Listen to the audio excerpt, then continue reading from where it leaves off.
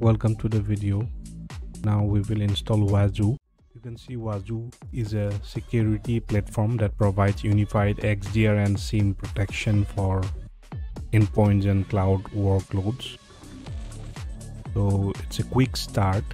Wazuh documentation. I will scroll down. Okay, you can see this is the hardware requirement. Agent, if you are using 1 to 25, you need 4 vCPUs, 8 GB minimum RAM, and storage 50 GB.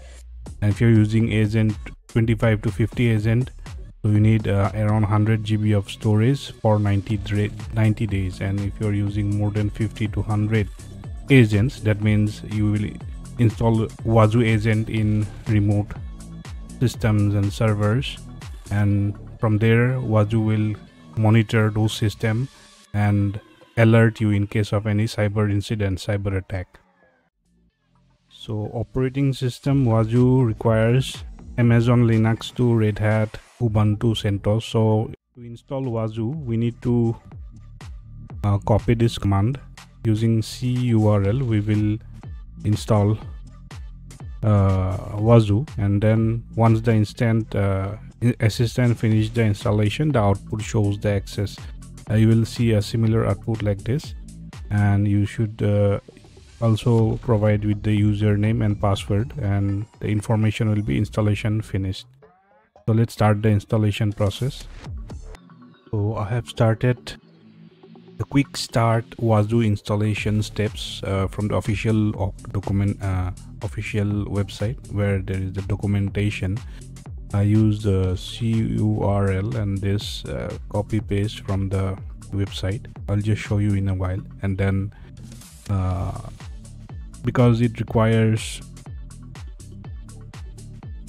there is a hardware system check that I actually ignored with -i option. So soon I hope the installation will be complete, and then I will show you the further steps. And this is what I did actually, where you can find it in the quick start. I just copied this, and then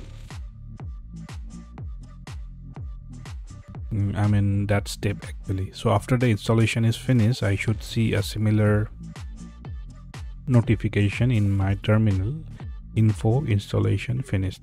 And then I can access Wazuh web interface using the IP address of my machine. I'm using Kali Linux at present. This is the process actually, and that is what I'm doing. I'm following quick start. So there are other alternate installation methods as well. You can check the documentation for more information. And now let me return to the terminal and see the status. This machine is little slow actually, so it's still that process is going on. I'll pause the video, and when it is complete I will continue from there. Okay, so the installation is complete. The username is always admin by default, and the password is generated by automatically after the installation.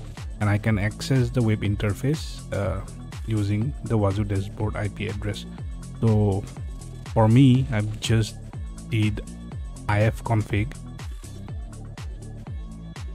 and I found my IP address, which is my private IP address, which is 194.163.140.38 for this Kali Linux machine, and I have typed the same in a new tab using HTTPS, and then now I will visit this URL. And when you visit for the first time, you are using HTTPS, so you will get a potential security risk ahead. I will just click on advanced, and then after clicking advanced, I will just accept the risk and continue. Now Wazuh is loading. As you can see, I'm in my Kali Linux machine, and the username is admin by default. And This is how actually I will log into my Wazuh dashboard, and the password I have already copied, and which was generated after the installation in the terminal, that you need to copy actually and save it properly. So here I don't want to save it. I'll click on never save in my browser, and now it's loading.